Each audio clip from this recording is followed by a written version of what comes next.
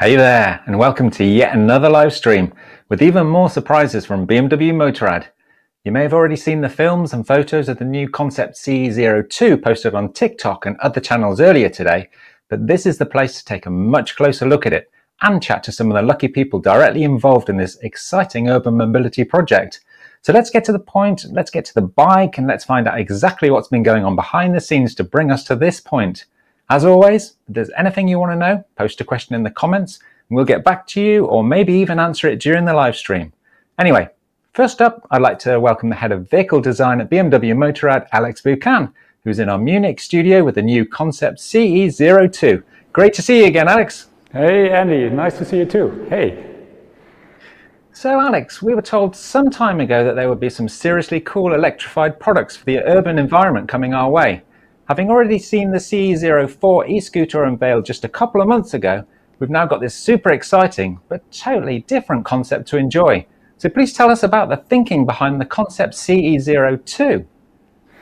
Well, Andy, the thinking behind that. Basically, the entire project of the CE02 has been started as an open project, so to speak, as a kind of, let's say, experiment to become familiar with a new customer mindset and as a journey to define the urban mobility in a new way. And with the general question like, what is the demand, what is the need for a modern mobility, and how does the modern mobility can look like, of course.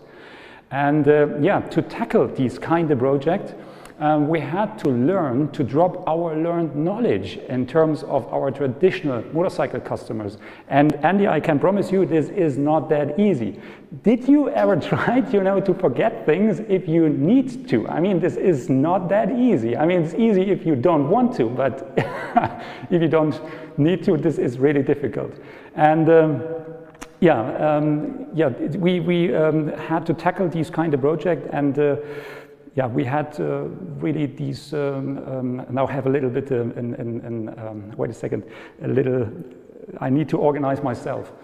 And it's kind of like sort of forget everything you ever thought you knew about motorcycles. Exactly, so I forgot it already. By the way, Andy, maybe you can forget them. You can try to forget our nice interview then later on, yeah? Yeah, but listen, Alex, it's amazing looking, and it's the second electrified model we've seen this year, isn't it? But it's clearly aimed at a totally different audience than the CE04, and maybe a much younger audience, I would say. It's definitely like that. It's definitely like that. Compared to the CE04, we addressed this bike really to our youngest fans, to let's say to all these urban lifestyle shapers around the world. And as I mentioned already, these guys are extremely young. They are really design and lifestyle affine. They have a really, let's say, they are careless. They are, open-minded. They have a curious, open mindset. And on top of that, of course, they have a really, ecological consciousness. And this is definitely new to us. Yeah, of course, it's definitely a new audience, of course. Yeah, I'm really enjoying those close-up shots. Now, design-wise, we've never seen anything like this before from BMW Motorrad. It's, to me at least, it's neither a conventional motorcycle or a scooter as we know it. So can you please tell us a little bit more about the design journey of this latest concept, Alex? Okay, I try to, yeah, of course. We struck definitely a new path in terms of our learned, let's say, viewing habits about the modern motorcycles. And so we turned everything upside down, and we merged, a motorcycle proportion with the Bonanza bicycle proportion. And Andy, you remember that fancy Bonanza bicycle from the early 70s? This is exactly what we merged together. And we merged it quite a lot, and that's why we have that distinct, let's say, horizontal orientation of the bike, and of course these ape-hanger handlebars.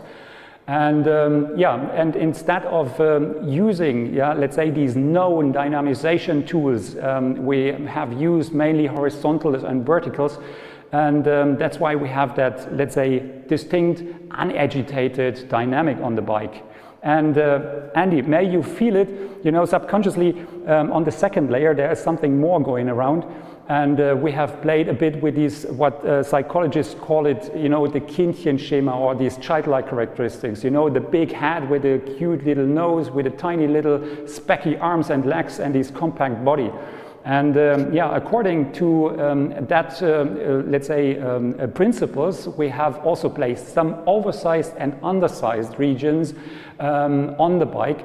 And to make it a bit more tangible, I have, you know, I have to name a few of them. Yeah, like for example, these the disc wheels, of course, with the oversized tires, yeah, back and the front. We have also these oversized handlebar cover to hide all the wires and cables, as well as the tribal clamp and the fork cover, just to name a few of them. So this is the, let's say, the oversized regions. And for the undersized regions, of course, I need to name the micro TFT, of course. We have these tiny little taillight and headlight unit. And of course also the center of the body, because since we have placed, you know, the latest electric drivetrain technology next to it, we could make it really, really compact. And on top of that, we have this flat and floating seat with its visible structure, visible because we have used this semi-transparent seat cushion. And on top of that, of the seat, we have these belts to keep some baggage in place. And yeah, this brings me right away to the color and trim concept, because mainly all these, the main body panels are mainly in unpainted black plastic to emphasize, you know, the rugged and robust character of the bike, and to boost somehow, you know, the stickers we have on the bike.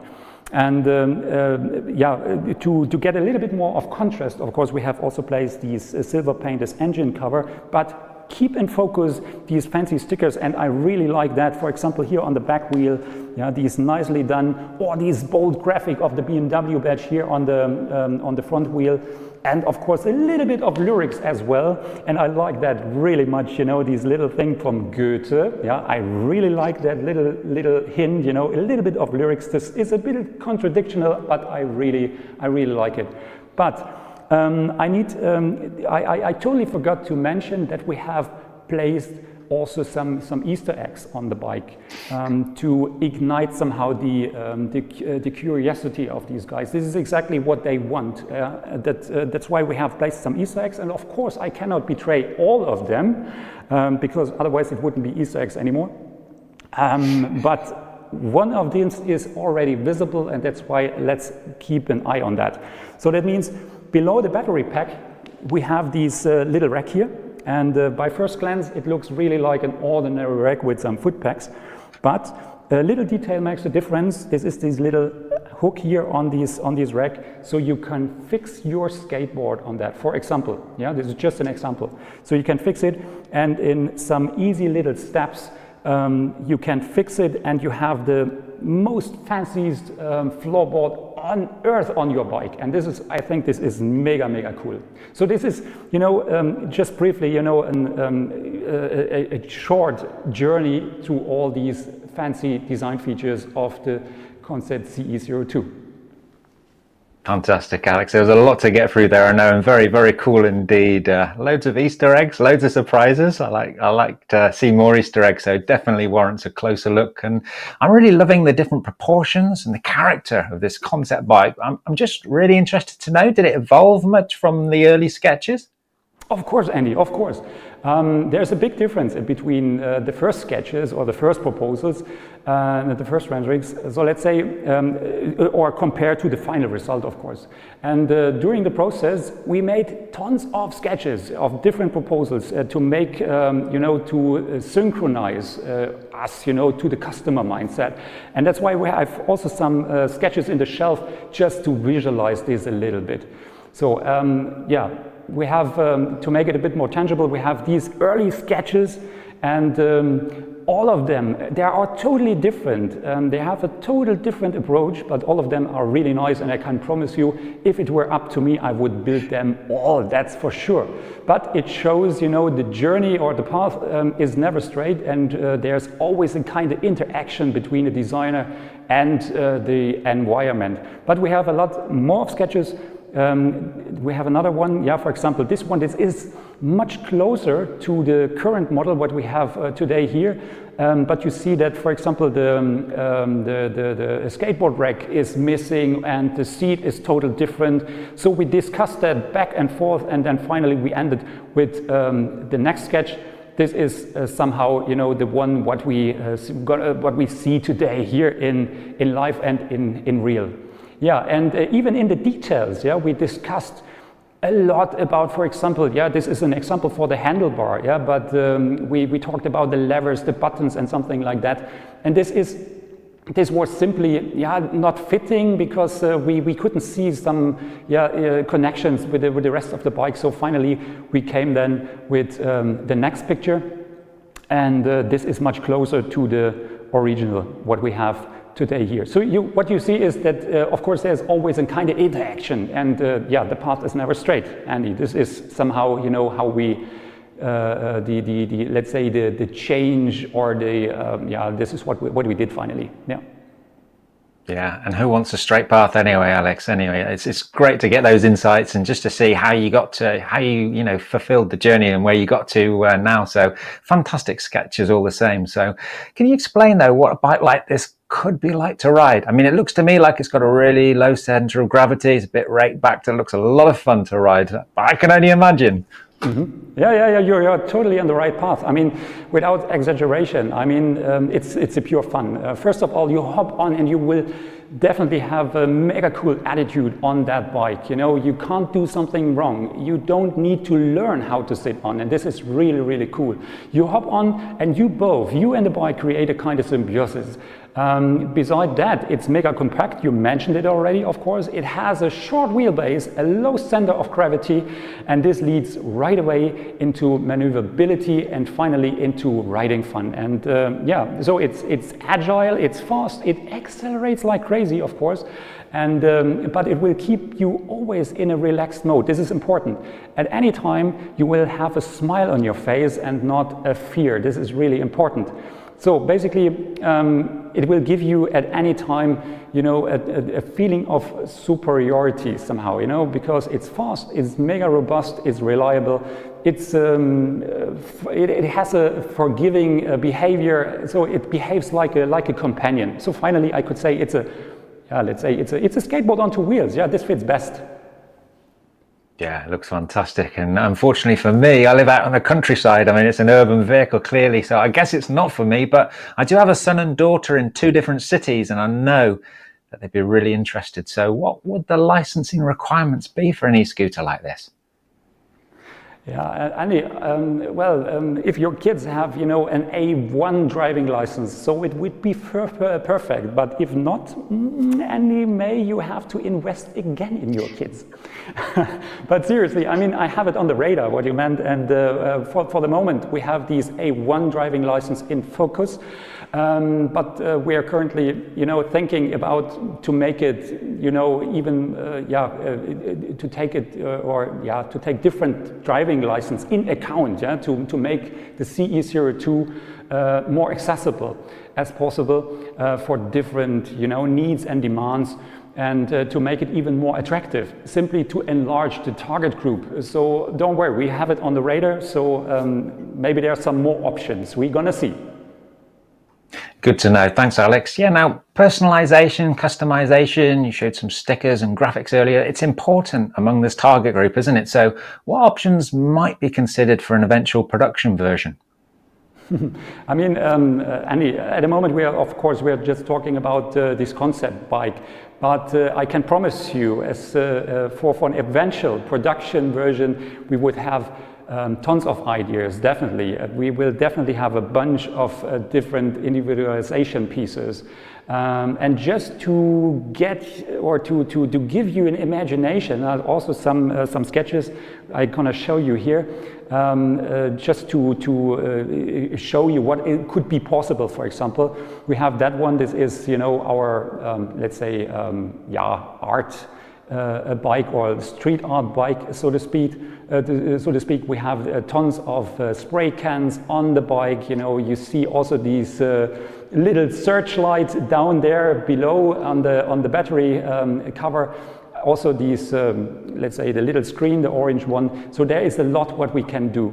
And yeah, I mean, and during the process, yeah, the designers had a lot of fun to develop a bunch of ideas that exceed already, yeah, the normal individualization. But I want to show you this as well. And the next picture is, you know, this emergency vehicle.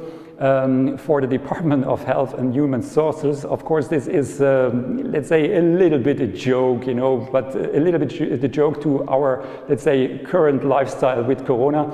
And in the upper left edge, you have these babushka, for example, she's serving the dishes. So this is, it exceeds already, you know, the normal individualization, but it shows, you know, the enormous creativity in my team. So for the serial production one, I can promise you there will be a lot of items we're gonna present them later on.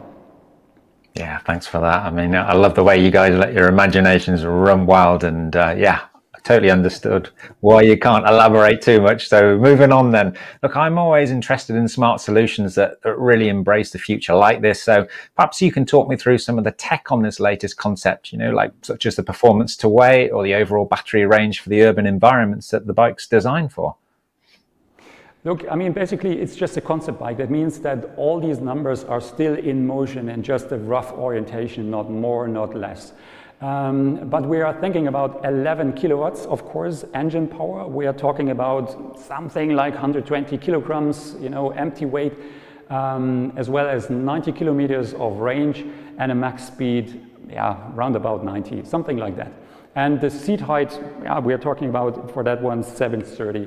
So, but this is just a rough orientation. So keep in mind, you know, this stuff is still in motion. Totally understand. Yeah, it's good to get the ballparks, if I can, a little bit from you anyway, Alex. So, but just looking at it from here, you know, through my screen, it looks so much lighter than a typical motorbike. So I'm guessing it'll be super easy to negotiate the city traffic on. But I'm actually now wondering if it could also fit on the back of a camper van for those longer road trips where, you know, entering cities with low emission zones or congestion charging areas would otherwise be pretty expensive in my camper. Yeah, I agree. It's the right tool to negotiate the city traffic and crowded roads because it has definitely the ideal DNA, so to speak. So it's mega agile, as you mentioned. It's fast. It accelerates like crazy, of course. And you're totally right. And it could fit as well on a camper. So it's light enough and mega compact. It would definitely, yeah, be the right companion on a long distance trip, so to speak. Especially as an alternative in low emissions zones. So why not? Yeah, it could work. Okay, yeah. So on a slightly more serious note, now, do you think the events of the past 18 months have actually had a lasting effect on the way people are traveling around our cities now? You know, and that many are maybe looking for more freedom, more personal space, and dare I say it, increasingly independent ways of modern urban mobility? To be honest, I don't know. I mean, if this has any effect, I mean, could be, could not be. I guess I'm not enough traffic scientist or a psychologist. This question is simply too three-dimensional to answer that question seriously. So I don't know. Okay, fair enough. Yeah, it's a tough question for sure. But I mean, if you're able to first experience sustainable fun riding on a cool e-bike like this at, say, age 16, it's unlikely that you're going to make a switch to fossil-fueled internal combustion engines afterwards. So I'm kind of now wondering if there could be other e-models in the pipeline for these new customers to upgrade to. Good question. Of course, Andy. I mean, there are some other e-models planned, you know, to upgrade as well, of course. And even though I can't tell you, you know, too concrete right now, but keep in mind in 2019 we have shown our Vision DC Roadster, and this is already a proper hint, yeah, that we're gonna rock the e-mobility market with a lot more models, of course.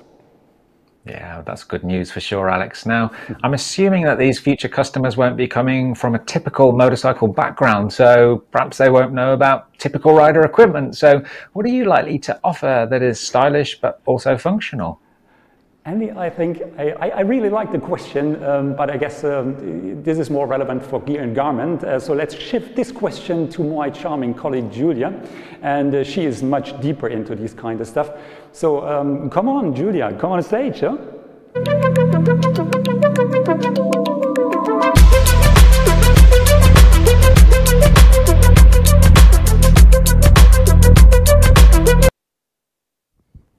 Ah, nice clip. Thanks, Julia. Well, thanks for coming on the live stream today.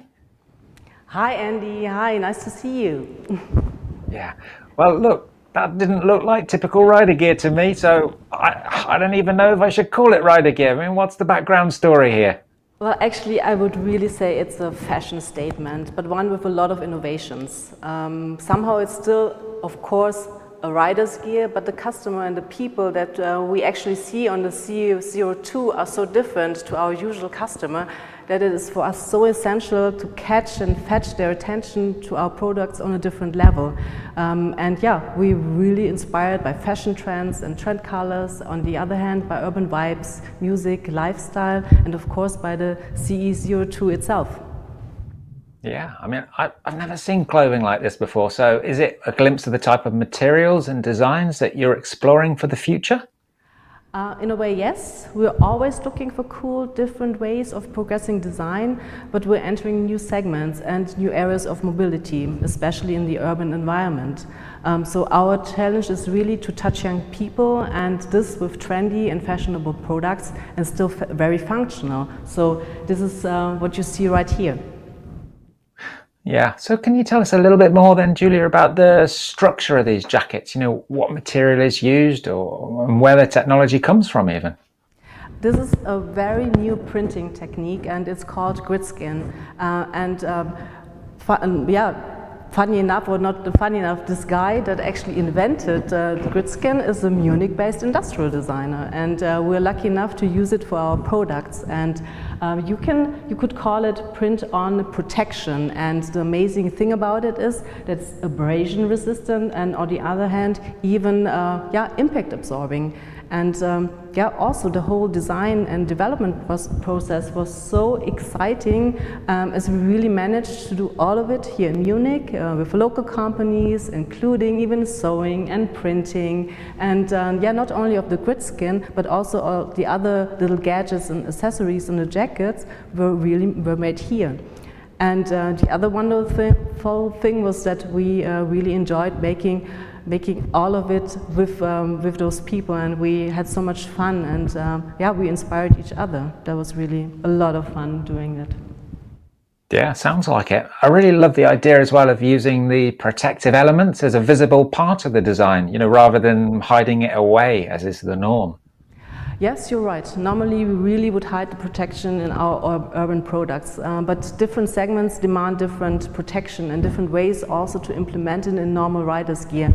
But these jackets are so different, and and the protection is actually the key design element of our jackets. This printing technology allows us to play with patterns and colors, and on top it gives the material even a 3D structure. So what you see here on the ladies' jacket is that we use the transparent material, and the color of the print-on protection shines through. On the men's version, you see more the structure and the 3D effect on the material that makes it so special.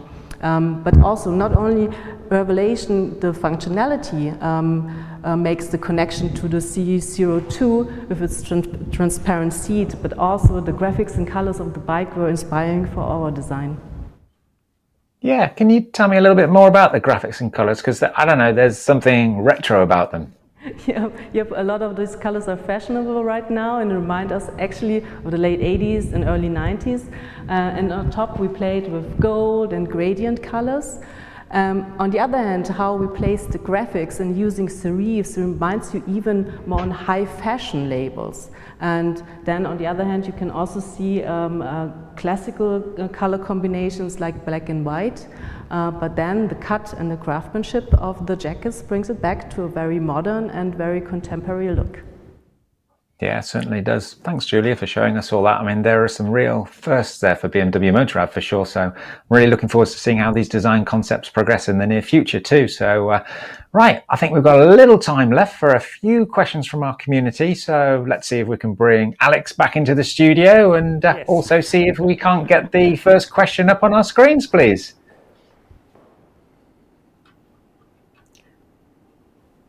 Okay. This is one for you, Alex, and it's from someone called Alex. Can I charge my phone and listen to my music on this? I'm sure he's talking about the Concept CE02. Of course. I mean, definitely you can do this. Yeah. This is definitely part of the whole package. Yes, of course. Connectivity for connectivity, absolutely guaranteed. All right, thank you. Next question, please. Okay, Tobias, I know the answer to that, so I'm going to answer this one. Is this the concept version or the final production version? As much as I'd love that it would be the final production, we're a little bit early. It's the concept version, but glad that you like it, Tobias. Okay, let's have the next question, please. Okay, this one's for you, Julia. How is the weight of those jackets compared to a conventional motorcycle textile jacket? Good question. Very good question. It's a lot lighter because this print-on technology really gives us, makes the weight a lot lighter. Normal protectors are so heavy, or not so heavy, we're also progressing there and they're getting lighter and lighter, but this technology gives us a chance to be a lot lighter. Great stuff. Okay, super. Another question, please. What is the target range for the electric battery? Okay, over to you for that one then, Alex. That's from Charlie Davis. The target range of the battery, what is it? What does it mean concrete? What sort of areas are you looking towards? Obviously, you know, it's an urban vehicle and it's for short urban trips. So you're thinking about how far do you think that the battery range should be for something designed for that kind of environment, you know? Yeah, I mean, as I mentioned already, I mean, we are somewhere in the focus of 90 kilometers, so that the capacity is enough for 90 kilometers, something like that. This is somehow, you know, the range we have in mind. And this is something, a rough orientation, so to speak. But we're gonna see. I mean, of course, we are dealing with these kind of stuff still. So this could be that there's a little bit, let's say, room for motion, so to speak. But let's say 90 kilometers. Yeah. 90 kilometers. I think that's around 55 miles for those of you who work in miles still. So yeah, thanks for that, Alex. Okay, could we have another question, please?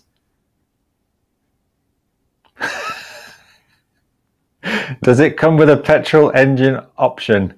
No, we're moving away from that. We're moving away from that, Pierre. Come on. This is the future, not the past. Okay, next question, please. All right, this one's for you, Julia. Is the jacket waterproof and breathable and washable? It won't stay clean for long in the city. I know you're looking at that transparent one there, aren't you? Yeah. Waterproof, washable, breathable. Well, the concept jackets are not waterproof right now, but they're definitely breathable and they're also washable. But I think if we're really starting to make those products, we're going to have a waterproof one as well. Absolutely, I'm sure you are. Superb. Okay, thanks, Julia. Next question, please. This one's from Melanie. What's it weigh? I think she's talking about the concept bike. I'd love to put it on the back of my camper van. She's got a camper van too, Alex. What's it weigh? I'm not so deep into this camper van stuff, but I guess this will fit. I mean, it's compact enough, and we are talking about 120 kilograms. So I guess it's handleable. Yeah, it could work. It could work. I think we might have started something there. So absolutely 100% it'll fit on the back of your camper van, Melanie. All right, then we're just about out of time, but loads for us to think about in terms of the kind of bikes people could be riding in the future and the kind of gear they could be wearing. So thanks, Alex, and thanks, Julia, for giving us more than just a glimpse into a possible two-wheeled future. Thanks to all of you out there for watching along. It'll come as no surprise if I tell you that there's a lot more to come as the year progresses. So as they say, watch this space. Bye for now. Bye, Andy. Ciao, Andy. Bye.